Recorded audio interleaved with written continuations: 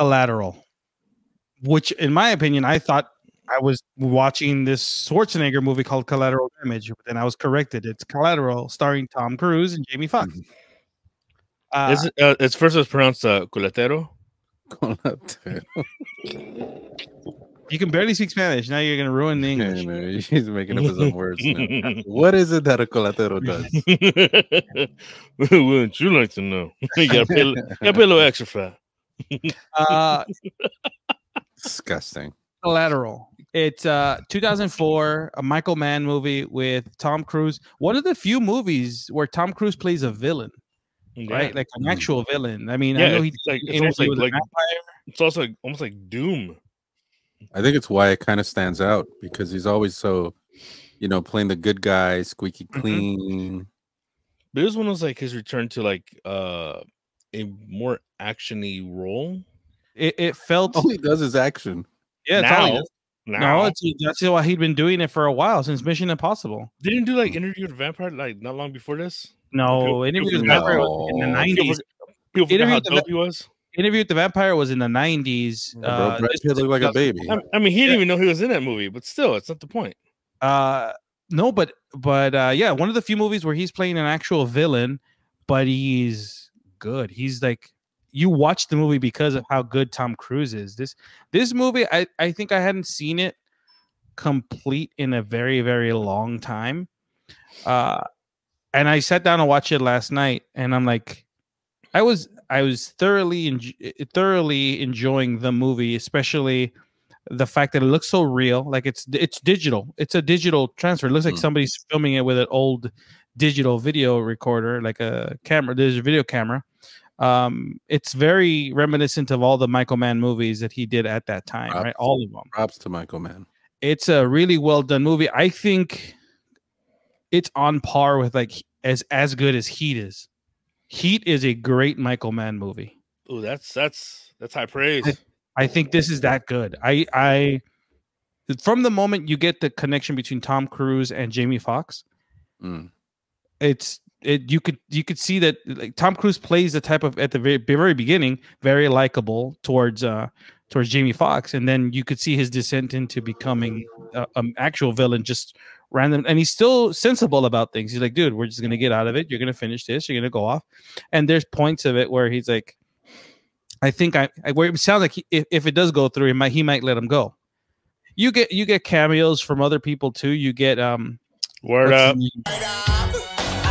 Peter Berg, right? You get Peter Berg. You get one of the cops. Mark Ruffalo. The cop looking for the killer. Jason Statham. He gives in the suitcase. You get Jason Statham at the beginning. I mean, I think this movie would have.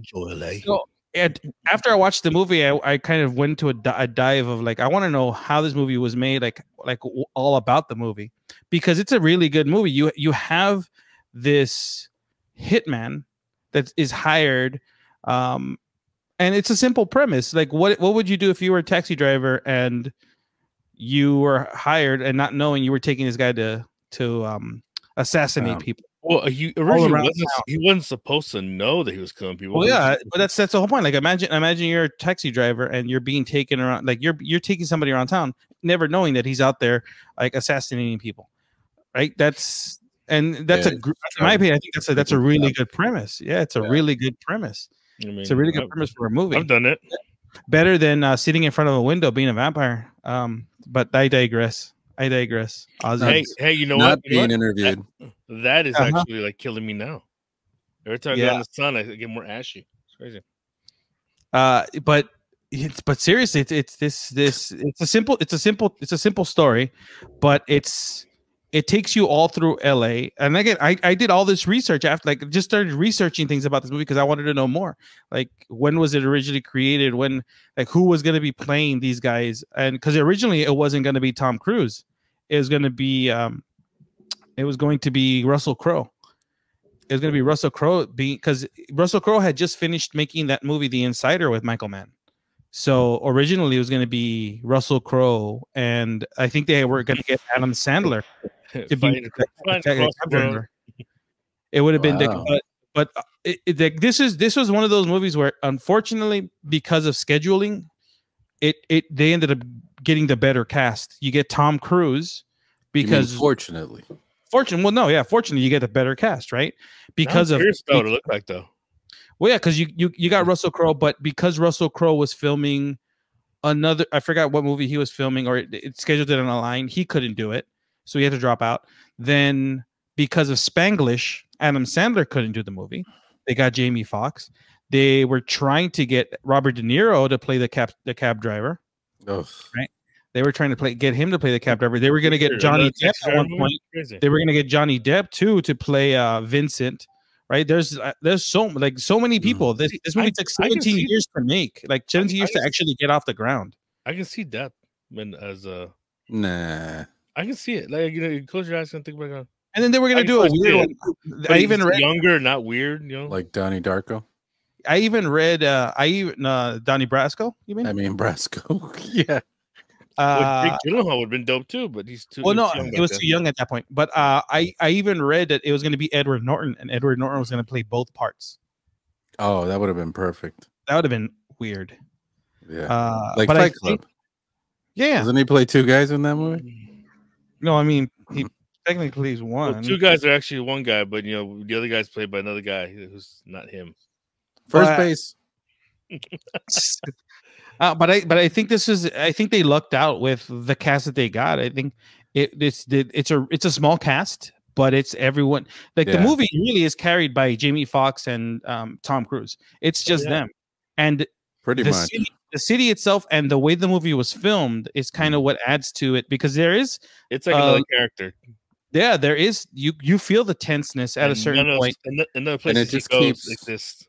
And it just keeps rising. The tension just keeps rising and rising. Yeah. Especially when they go to Koreatown, to that club, and you see Tom Cruise taking all these dudes out in front of everyone, and he has a gun out, and no one's running until one of the security guards shoots. It's Koreatown. I was like, I bro, love it. I love it.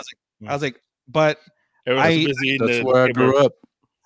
But it goes to show, like, the movie goes from where he goes to K-Town. Jamie Foxx's Max is a very meek, quiet guy, and through the transcourse of the few hours that this movie takes place in, he ends up getting, not only getting the courage to fight back eventually towards the end and become the hero, because at a certain point the cops think that he's Max, and they don't want the feds don't want to at all acknowledge that, hey, he might not be Max. They're like, he said his name was Max, and he's Max. He probably killed the other driver, and he's pretending to be the Max character, the Vincent Max character. This movie seems to be in the Rookie universe, because the chief in the show, The Rookie. Oh, The Rookie, yeah. He plays a cop, pulls him over.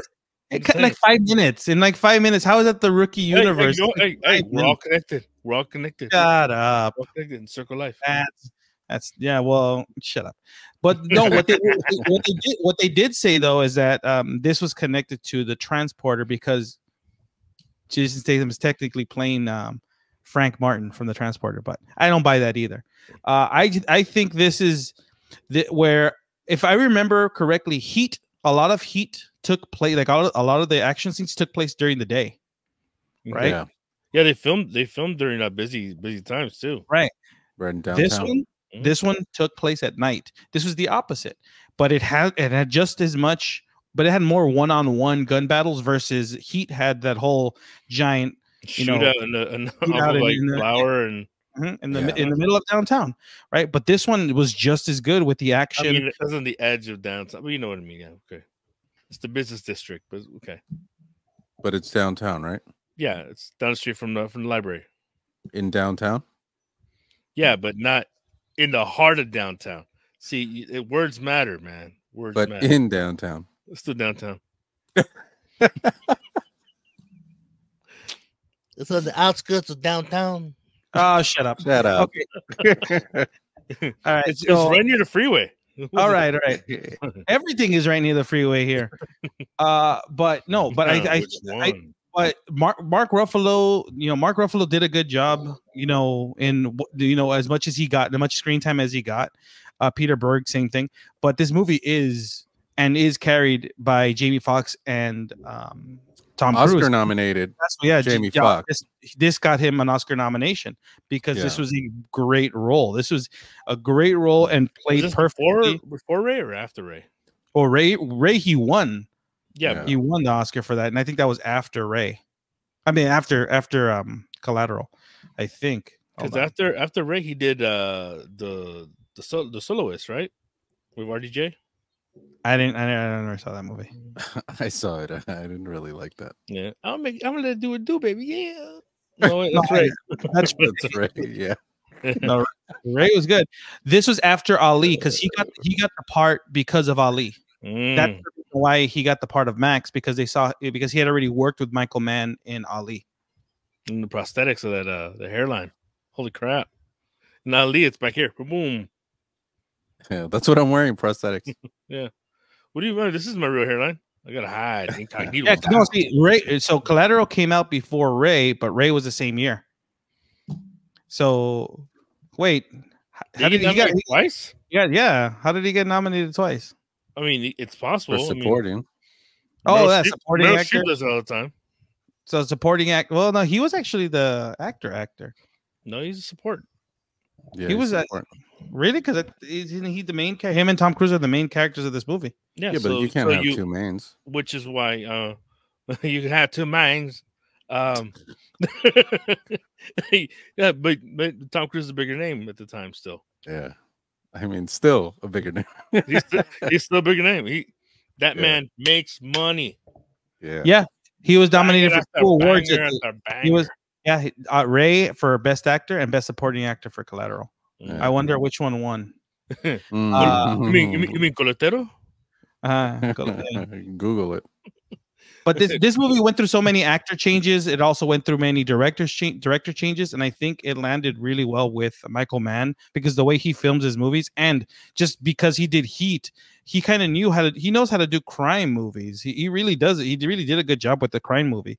I like because it's all one night thing. yeah, it doesn't take place overnight, and the moment that triggers everything is when Vincent accidentally shoots the dude and he falls out the window onto Max's cab. Mhm. Right, but he does things to watch out for Max too, so that's why it's like he's not like that much of a bad guy. Yes, he's going out there and he's been hired to take out a bunch of people. He's taking out 5 people. He has to take out 5 different people, but he is still kind of killed the dudes that took the briefcase. yeah, because they took the briefcase, but he also killed all the witnesses and he's trying to kill all the witnesses, the attorneys that he's being hired for. And you get Javier Bardem pretending to be Mexican. He's not? No, isn't he from Spain or something? Because Same thing. No, it's not. No. That makes sense.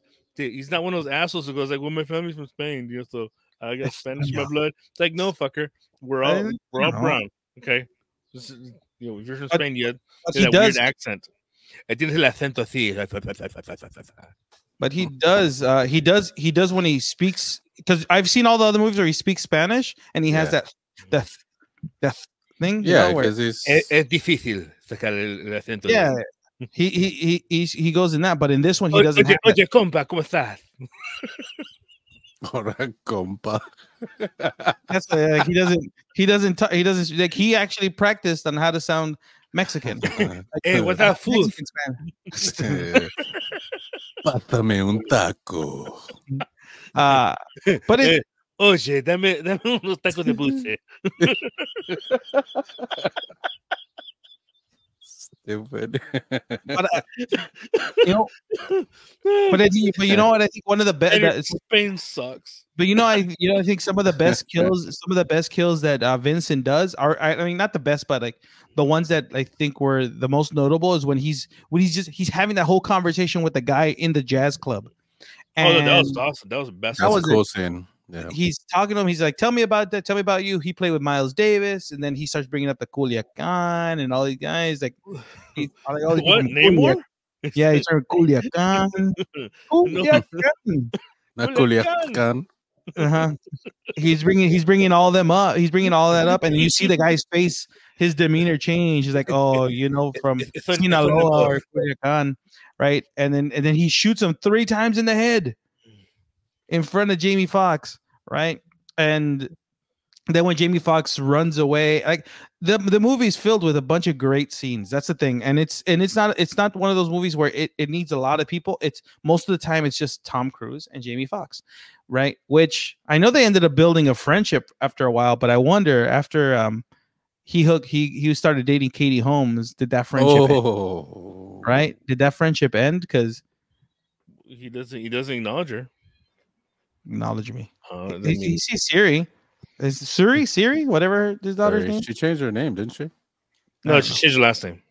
But yeah, I really do like think like they had really good chemistry together. Tom Cruise and Jamie Foxx, they worked well off of each other, and Usually, I think he has chemistry with everybody, pretty much. Tom Cruise. except for the crew of Valkyrie, that movie was so boring. Valkyrie was a boring movie. There's nothing anyone can tell me that movie was great. The movie was boring. Those outfits are pretty dope though. Oh, the Nazi outfits? Yeah, they're crisp. Like it was dead on. Like it was like holy crap. It was no Inglorious Bastards, but you know, it looked very modern. It's like they made the whole thing so. Two way different movies. Yeah, but they made the outfit look really modern. But yeah, it made them look 6 feet tall. Nothing to do that. But you have that like the feeding off of each other, like the way that they were talking to each other, playing. It just felt like it really like sucked you in. It really did like suck you into the story. The way it was like meticulous. Shut up! I know you're gonna say something disgusting. Relax, relax. I can see it in your face. Hey, easy. Stop thinking about burritos. Stop thinking about food. Just relax. Calm down.